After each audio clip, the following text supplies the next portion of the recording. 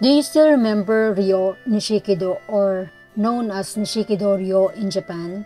Japanese always mention the last name of a person first, so do not be surprised if they would refer to him as Nishikido Ryo.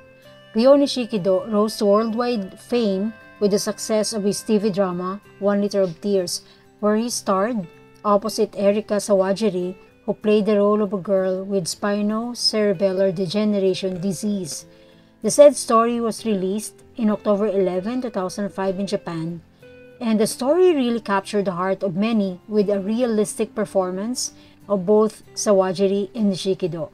They were very endearing as a couple in the TV drama, with Ryo showing a subtle but powerful performance of a boyfriend or a special friend who was about to lose the only girl who had penetrated his heart and made him a caring individual.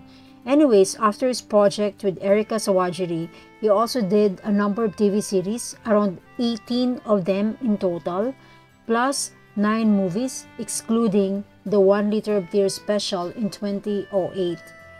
Did you also know that Ryo Nishikido used to be a member of Kanjani 8 and News? These were very popular boy bands in Japan at the start of the 21st century.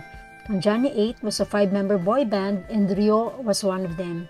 Their name was short for Kansai Johnnies, where Johnnies came from a very popular talent agency of that time.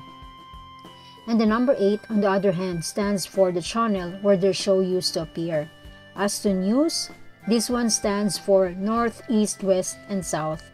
On October 7, 2011, Ryo left News due to scheduling conflicts because he was also a member of News and Kanjani 8 at the same time. He remained in Kanjani 8 until December 31, 2017, and there's reasons for that is also due to scheduling conflicts. As to Ryo Nishikido's latest drama series, he was part of the cast of Let's Get Divorced, or Rikon Shiyoyo in Japanese, and this was released on Netflix last year. Aside from this, you can also check his 2014 drama series called Saving My Stupid Youth and his 2015's Samurai Sensei. They are both rated well by viewers. For more news about Asian actors, please subscribe to this channel. Thank you for watching.